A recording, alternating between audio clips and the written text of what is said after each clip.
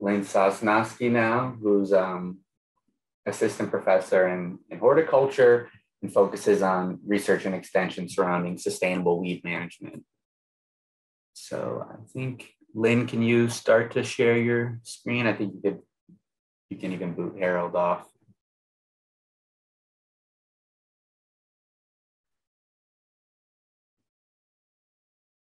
Awesome, and we're excited to have Lynn talk about some of her herbicide resistant work, and she's done a lot of work, at least she did a lot of work at UC Davis, where she looked at the interaction between tillage and weed management. So with that, take it away. Okay, thanks. Actually, not at UC Davis with tillage, because I worked in almond production environments and walnuts, and we don't do a lot of disturbance in them. But I have done some work with tillage and other environments. But what I do really want to talk about is resistance, but I also want to talk about some novel technology that we're starting to work on, which is electrical weed control. And we want to talk about that because electrical weed control is being touted for multiple benefits. One, as a strategy to manage our ever increasing resistance problem, but to manage this problem without needing to rely on soil disturbance events, and therefore preserve soil structure and soil health. So let's start off with the problems with weeds. They are direct competitors for our crops that result in yield loss, first and foremost, and our really number one strategy for, or reason for managing them. But there's a lot of other impacts that weeds have on our production environments. They can reduce harvest efficiency by impacting the ability of equipment to move through the field. And an example would be Palmer amaranth. And this is what this picture is on this slide is of. This is Josh Putman. He's a cooperative extension specialist. This is a cornfield in Steuben County, and this is Palmer amaranth infestation in that field. Weeds can directly parasitize crops, so dodder in alfalfa systems, mistletoe in various tree species. Broom rape is a big problem in Israel, parts of the Middle East, Mediterranean, now in California in processing tomatoes. They can be hosts for pests and pathogens of crops. Anyone who's paying attention to the spotted lanternfly, a situation that's developing. Tree of heaven, an invasive tree species, is a preferred host for spotted lanternfly. They can be toxic or dangerous in their own right, and they can affect ecosystem services such as Medusa head out west, disrupting fire cycles, or just be aesthetically displeasing if you go to the south and see kudzu covering trees and other other plants in those environments. So if we want to look again, we talked about direct yield losses being really substantial and important for growers and a driving factor for managing weeds. There's some work that's been done by the Weed Science Society of America and their Crop Yield Loss Committee that's trying to quantify this. And what they've done is they've gone in and they've looked at a lot of published data, and they've compared where we've had effective weed controlling treatments versus our non-treated checks that have maybe had other best management practices with respect to crop development, so irrigation, fertilizer, et cetera, but just didn't have the weed control. And then calculated what those yield losses would look like if we didn't have weed management. And this is both chemical and non-chemical. And then put dollar numbers to this. They found out it's significant. And so we're looking at anything in our major crops from 50% yield loss to 70% yield loss, at anywhere from hundreds of $millions per year to billions of dollars per year if we don't do anything to manage weeds.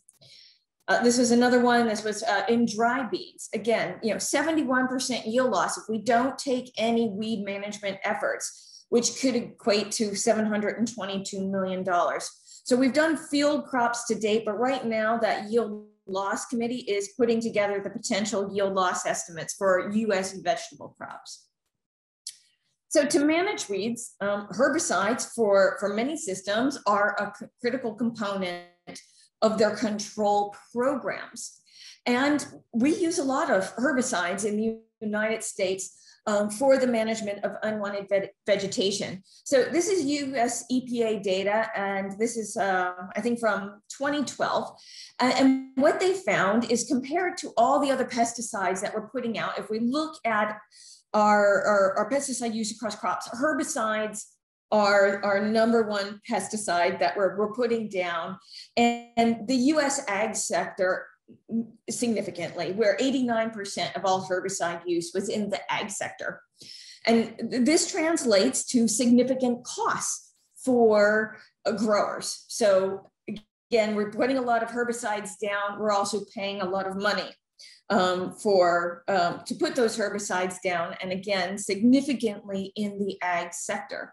So this is 2012 data, but if we look at some data from the Economic Research Service over time, you know, it's pretty consistent. We've been using a lot of herbicides. This is percent of planted acres that we've been applying herbicides for corn. This is for soybean. And this is for cotton, and we're looking at anywhere from 1952 to 1958. So herbicides have been a really important part of our weed management practices consistently across decades. And some of this has helped to facilitate the adoption of reduced tillage systems. Not completely. We were you know, there are other driving factors, and there's a lot of people who want to say, well, Roundup Ready systems, that's the reason, you know, we see a lot of reduced tillage. No, in our cropping systems, we had other drivers. Cotton might be one where Roundup Ready systems actually did assist in the adoption of reduced tillage in that environment, because we do have so few herbicides for cotton. They've helped, but again, not sole drivers. And for more recent data, just to show you that this use of herbicides in our major production environments continues. This is 2014, 2017, and 2018 data, and showing again that kind of dominance of herbicides. And if we actually look, most recently, glyphosate being the most significant player, particularly in these production environments. Now, herbicides are not always completely effective, and there's a lot of reasons why they're not. We're choosing the wrong herbicide for the wrong species. We're not putting out the correct rate. We're not using the right spray volume. We're not using the proper spray additives, such as a surfactant that might be recommended on the label. There can be antagonism between herbicides, but also between herbicides and insecticides or fungicides. There can be antagonism between pesticide classes. There are other spray solution issues: hard water, water with a lot of organic matter in it, having an incorrect pH, weeds that are just too large to be controlled with herbicides, plant stress that can reduce the efficacy of herbicides, because particularly systemic herbicides that need to be translocated or that are active on translocated and then very active on certain biochemical processes that shut down under stress conditions, environmental factors, and then herbicide resistance, which is what I want to talk about, because it's kind of driving part of our decision to be looking at electrical weed control. So herbicide resistance from the Weed Science Society of America is defined as an ability of a plant to survive and reproduce following a dose of a herbicide that's normally lethal to the wild type. And this kind of translates into, we used to be able to kill this plant with this herbicide, and now we can't. And this is different from tolerance, which is we've just never been able to control this weed with this herbicide. And we do have a lot of plant species out there that are just naturally tolerant to the chemistries we put down. So understand that there are, there is inherent insensitivity to products, but we do have these dramatic changes, these dramatic shifts, genetic shifts, that alter a status of certain populations with repeated use of a chemical product.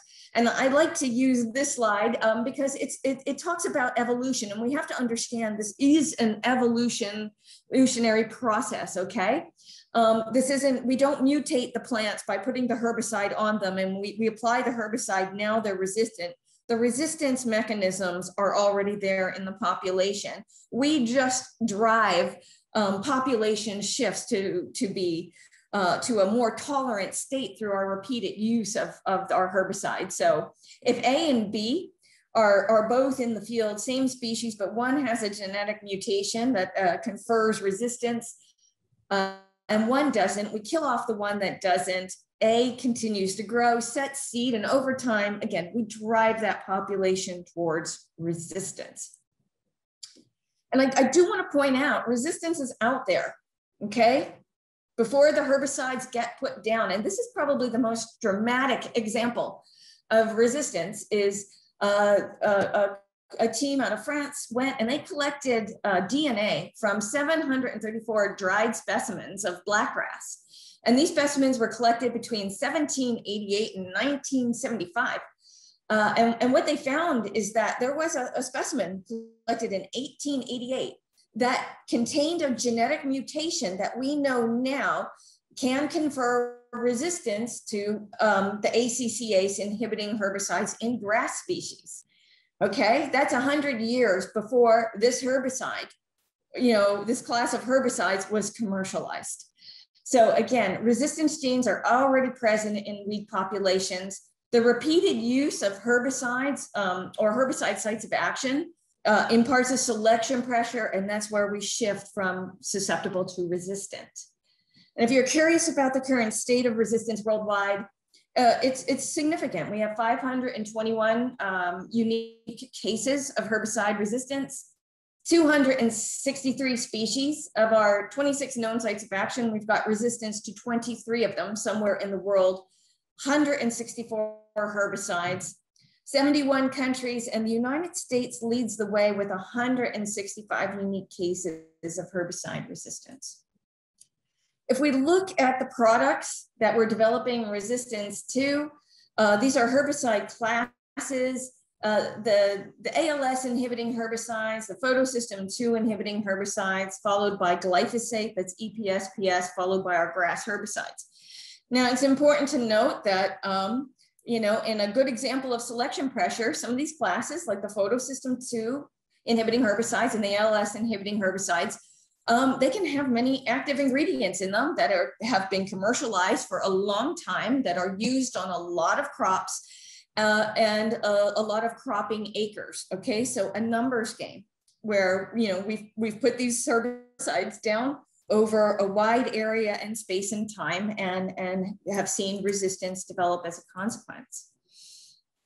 We often think about our resistance developing in our agronomic cropping systems, such as corn and cotton and soy, rice, wheat, and barley, but our specialty crops aren't immune. And we do develop resistance in those systems, and a lot of resistances, though, that even develop in agronomic systems can impact other systems if those systems have shared herbicides or herbicide classes. So rotating maybe from a one agronomic production environment to a vegetable production system might not gain you any management effect if you're using similar products and you're not engaging in other weed control strategies. The majority of our resistant weeds are annuals or biennials, but that doesn't mean we don't have resistance in our perennial weeds. We can indeed shift their tolerance and their response their responses to herbicides over time. And if you're wondering, the classes where we're seeing our grasses and our asters, these are very big plant families. And as a consequence, again, with the herbicides. They see a lot of herbicide applications against them. It's a numbers game. We see resistance developing in those groups. So the evolution of herbicide resistance does impact grower practices, and that isn't going to include soil disturbance events. There was a big study that was done. It's called the benchmark study. I think they published 6 papers. It was a host of weed scientists across multiple states. I think it was published out of Purdue University though. You know, looking at changes in herbicide use, at changes in hand weeding, at changes in cultivation and tillage in response to glyphosate resistant weeds. Stanley Culpepper in Georgia and I did our own. And we're just to focus on soil disturbance, we found that, you know, the development of glyphosate resistant Palmer amaranth in our cotton systems in Georgia, we saw increased use of mechanical in crop cultivation events, tillage for the incorporation of our pre-plant herbicides, and then growers even started turning to deep turning, moldboard plowing, where we would invert the soil profile to basically take we had a really high surface seed bank and invert that soil profile and basically bury those weed seed, you know, 11 inches deep. So we could basically reset the clock and start over. There was some work, Van Dynes et al. From 2018.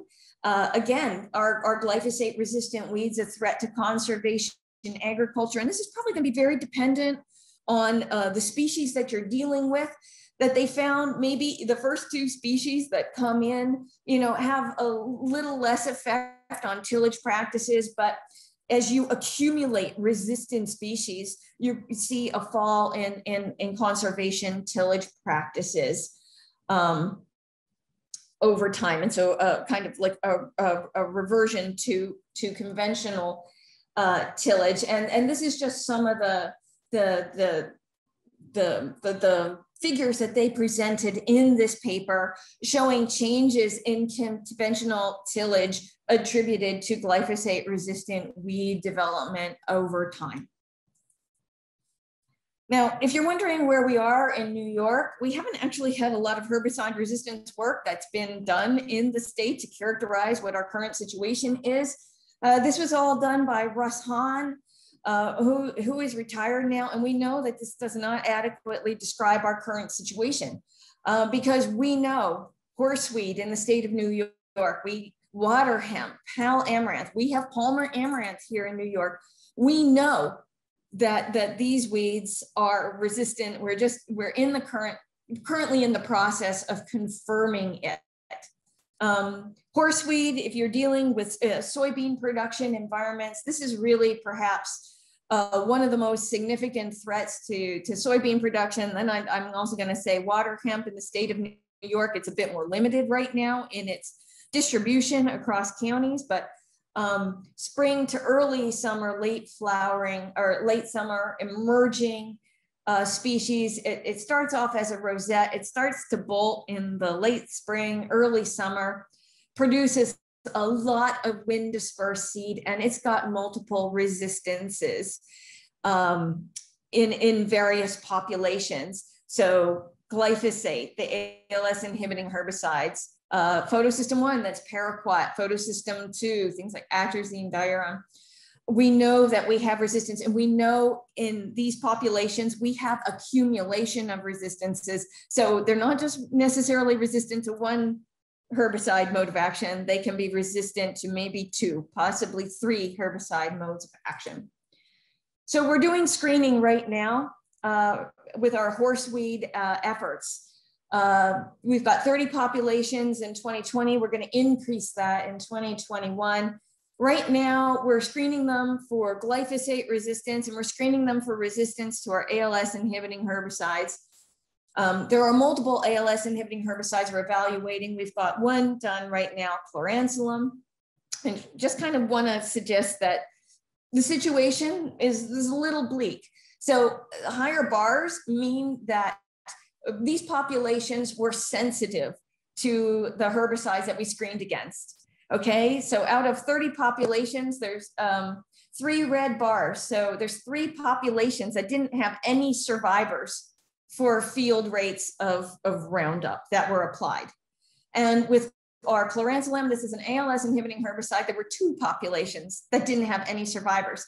So all of those other populations are displaying some degree of putative resistance to both of these herbicides. And both of these herbicides are important tools in our soybean production environments. The majority of these populations came from soybean systems. We are screening for paraquat resistance in New York in our perennial cropping system. So this is potentially a new threat to our tree and vine systems that we're watching. Said we're interested in pigweed species, and pigweed species are some of the most common and troublesome weeds in North America by crop. A survey of University Extension personnel.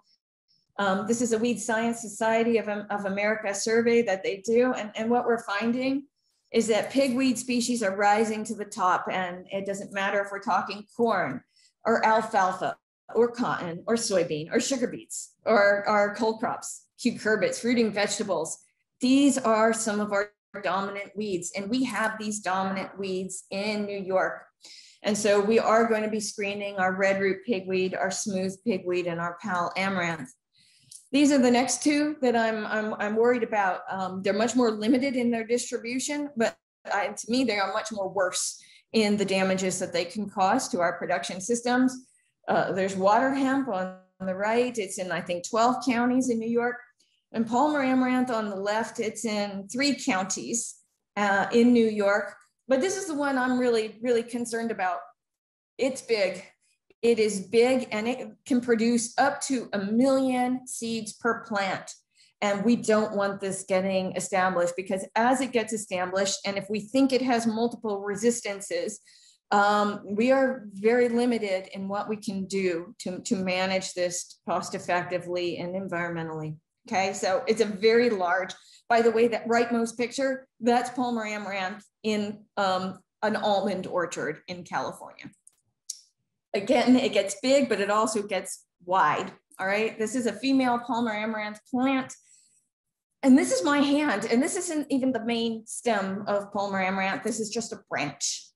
Now, granted, it's growing by itself in an area where there isn't competition, but still, this is a significant problem, and we don't want this problem to get even more established here in New York, because we have suspected resistance in New York. This is a Palmer amaranth on the right. In a field in Steuben County, you can see some dead Palmer amaranth in this field. They're the burned down plants. But this Palmer amaranth on the right survived 3 different herbicide modes of action. Okay, it was glyphosate, an ALS inhibiting herbicide, and an auxin herbicide. So that's really one of the last things, is to have a multiple resistant population become established and spread. And they do spread. They spread on field equipment. That's probably how we got it here in New York. What we did is we know the seed are very small. It can hitch ride on grease. It can hitch ride on dirt. It can hitch ride on chaff that isn't cleaned out properly. Again, we had talked. We can shift perennial populations. This is a perennial sow thistle that we're working with Christy Hopeting. It appears to be more tolerant of clopyralid than other sensitive populations that are nearby. And this is through repeated use of this herbicide. So just so you know, we are doing resistance screening. We are looking at horseweed. We are very focused on the amaranth. We're starting Palmer amaranth and water hemp evaluations in the greenhouse right now.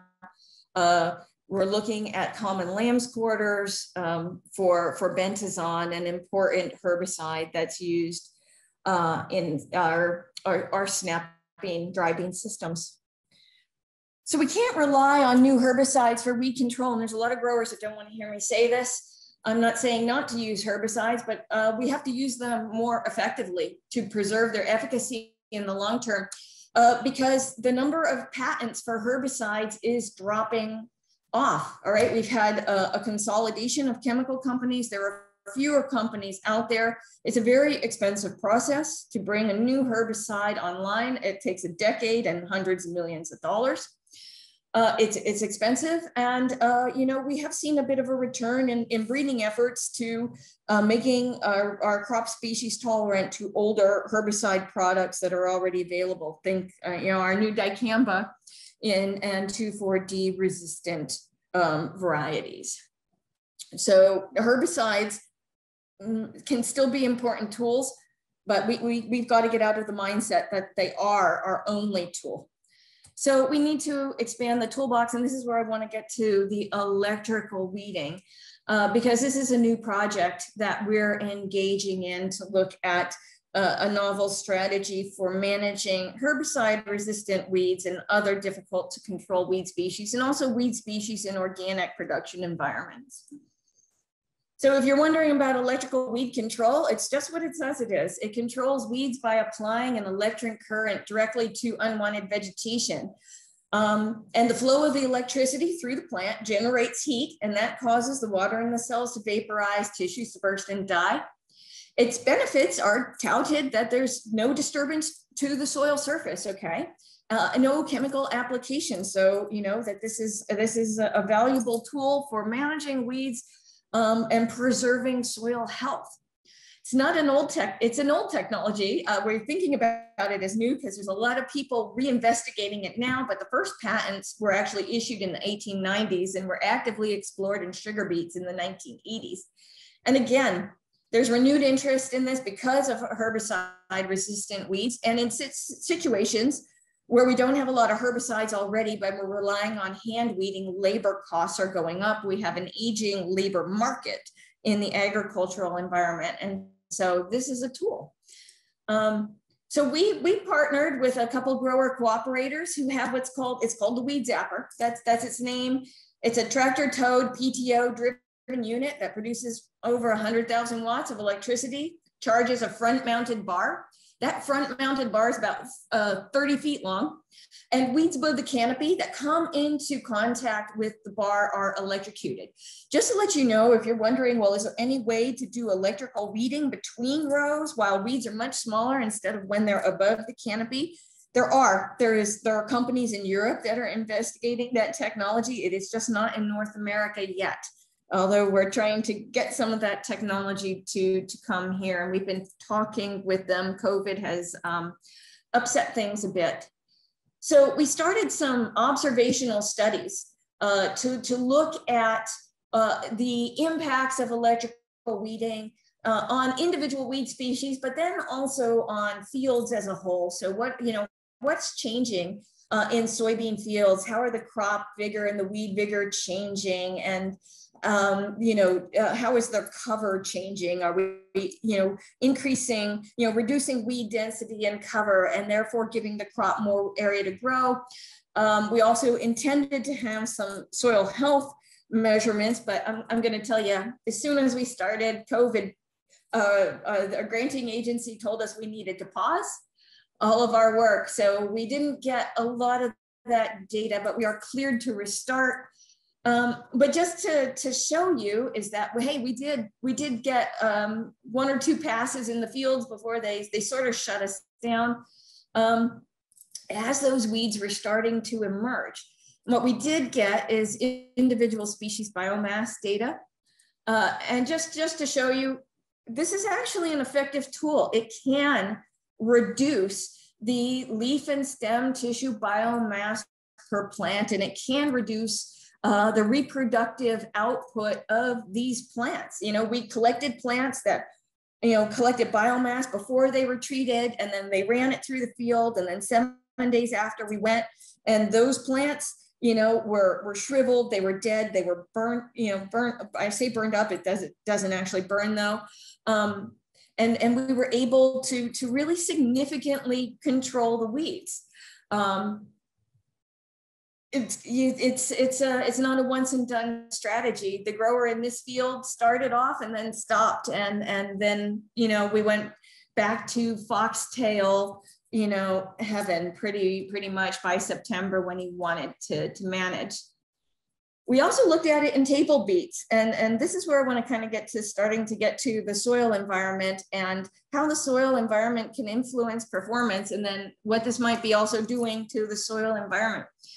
So one of our growers also grows table beets, and he was hand weeding in the summer, but it got too expensive. The weeds were out of hand, so he wanted to go through and could he use the electrical weeder in his table beets, because don't forget, this was originally developed, the technology for sugar beets, and went in and electrocuted the weeds in his beet system. And what we saw kind of in our soybeans is sort of what we saw in our beets. We saw a reduction in the biomass of those weed species. So those weeds that came into contact with that bar, you know, and had that electricity move through it. Yeah, you know what? We did a very, very, very good job at controlling those weeds.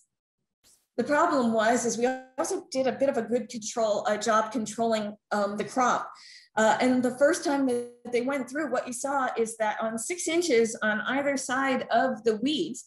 Now, granted, the bar, if you have looked at the previous pictures, those weeds were well above the crop canopy. The bar didn't touch the beets at all. It just touched the weeds, but we had beet death on 6 inches of either side of these treated weeds. And so what was the catch? And this is a soil environment, you know, comes into play. The soil was super dry at the time that we used this technology, the first go around, and that meant the electricity had to take a path of least resistance after it passed through the weeds. And that meant it went through the beet roots, okay, because the soil was dry. And what we saw is we basically destroyed the tap roots of the beets that were adjacent to the treated weeds, and just, you know, that first pass just really we just killed them. There was a later pass. There was greater soil moisture. They changed the setting on the unit, so they weren't having as much electrical current, and we saw much more reduced injury to the beets.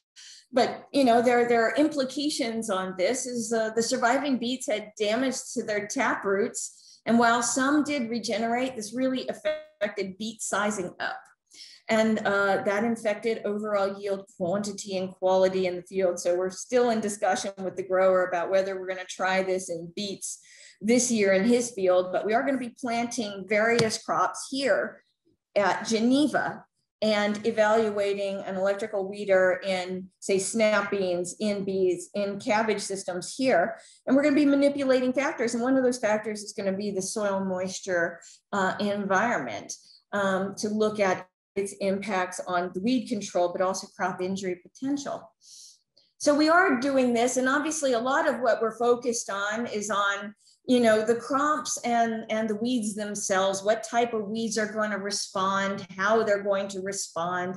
You know, again, crops, how are crops going to, you know, facilitate the use of this technology? How are soil conditions going to affect the performance? So again, soil moisture is going to be an important component. But we also have some interest in soil health consequences. And this is because a lot of growers are asking us, a lot of organic growers in particular, who are interested in this technology because they might be relying on hand labor, particularly in specialty crop systems, to remove their weeds. Think about those beets. That was an organic farm, okay? The hand labor was expensive. So yes, okay, what is it going to do to the weeds? What is it going to do to the crop? But what is it going to do to that soil microbial community? You know, if I'm working on, you know, building a healthy soil environment, is this electrical weeding going to have deleterious consequences on this microbial system, and what is going to be the microbe resiliency in response to electrical weeding. And this is a great question, because we don't know. This is an old technology, but a new technology, and this hasn't been investigated to this day. And so this is kind of, like this is like $1 million question. What is it going to do? Again, we don't have data. So we know that our other strategies that we're using for weed control, particularly herbicides and tillage and other disturbance practices, are changing the soil microbiome. Every activity we're putting out in the field is doing something. So I took this is from a great talk that I just gave, but the vineyard microbiome, we know that it's a function of many factors, and the agronomic microbiomes are going to be a function of factors that are occurring in the place. Some of that's just going to be where you're located. So, who you start off with is going to be very dependent on your soil type, your geography, where you're located. But it's also going to be a function of what you're doing in that environment. So the crops that you plant, the herbicides that you apply, the cultivation events that occur are also going to affect microbial communities. And these changes in microbial communities. So what we're doing, the activities that we engage in can change microbial communities, but those microbial communities can then have impacts on weed control, in those systems, and weed dominance in those systems. So there's work that's being done out of Laurie Drinkwater's lab, Jenny Gow-Niffin's lab, showing that agricultural practices have legacy effects on soil microbiomes, and that those microbiomes and those legacy effects can affect crop weed competition. We know that microbial communities, we know that, yes, we can apply herbicides and we can shift microbial communities, but those microbial communities can then actually affect the performance of those very herbicides that cause the changes. And this is a concern with atrazine.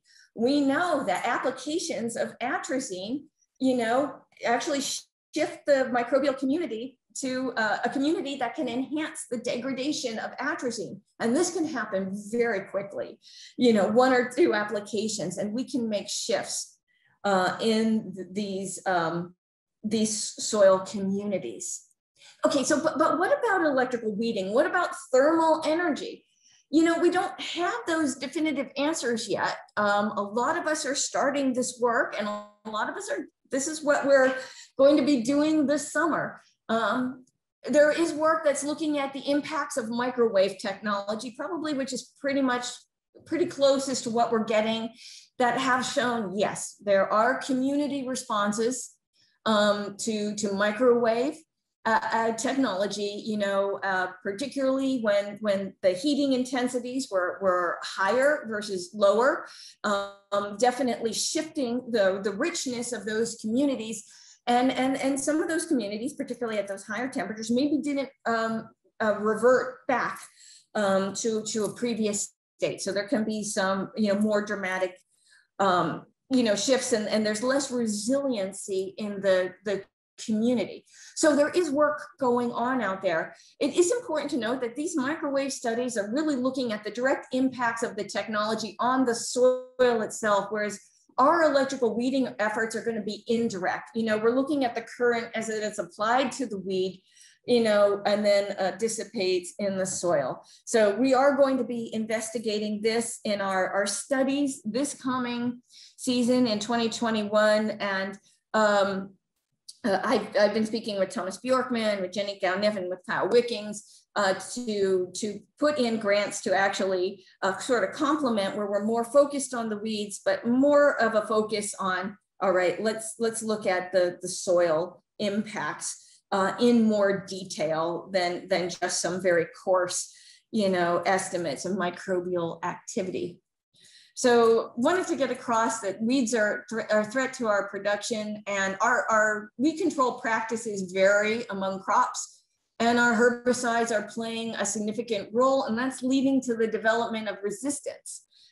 In turn, the resistance is leading to strategies, a revision of our strategy or weed management strategies to either prevent it or mitigate it once it's established. And that does include soil disturbance practices. So pre-plant tillage, incorporated herbicides in crop cultivation. It does include the application of different herbicide classes. It does include, looking at cover cropping systems. So it's more than that, but direct soil disturbance events is certainly a component of it. Just so you know, herbicides aren't the only practices that we develop resistance to. Anything we do really can shift our weed communities that are species that are tolerant of agronomic practices. We focus on herbicide resistance, but understand hand weeding. We did this in hand weeded rice. We basically shifted to a weed that mimics rice, and now you can't tell it apart and becomes dominant. Mowing, if we go and mow, we shift for low growing, spreading, or deep rooted perennials in our mowing systems. Even if we adopt reduced tillage environments, we find that, our weed species shift to small seeded wind dispersed species that can blow in. They tend to accumulate.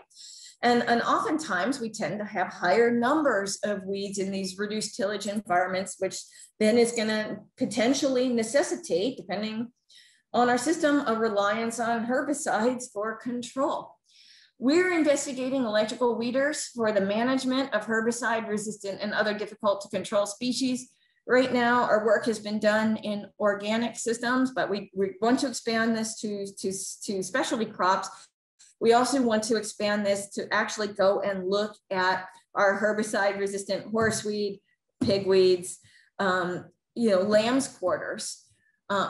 So even though, again, these electrical weeders are touted as, as being, friendly and good for soil health, we're investigating what the impacts on the soil microbiomes can look like.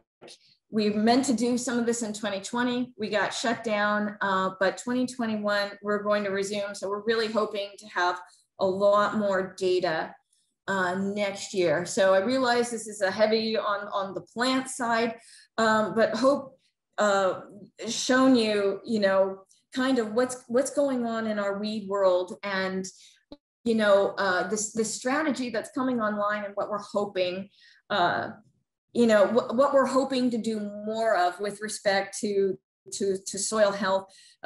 Matt Ryan at Cornell in Soil and Crop Sciences, I believe he's also going to be doing some work. He's been doing a lot of work with cover cropping for soybean production systems. I believe he's also going to be continuing that work also with an electric weeder. So I'm going to expect out of Cornell, we're going to see a lot more of this technology in the future. And thanks much for your time. Awesome. Thank you so much, Lynn. And great to have that important intersection between cover cropping, reduced tillage, and the rise of herbicide resistant weeds. So we had a couple of questions in the chat box. Do you want to read them, or I can read them for you? You might have to read them, because for some reason my screen has gone black and I can actually not see the... Go. No worries.